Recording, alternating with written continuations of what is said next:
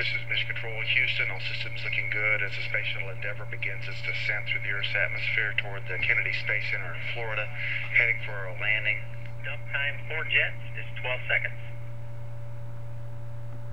Copy, 12 seconds for the forward RCS dump. Heading for a landing in 57 minutes at the Kennedy Space Center in Florida. That call from Butch Wilmore to the crew aboard the Space Shuttle Endeavor indicating that this could be about 12 seconds to dump the excess forward propellant for the reaction control system as Endeavor continues to streak toward the Kennedy Space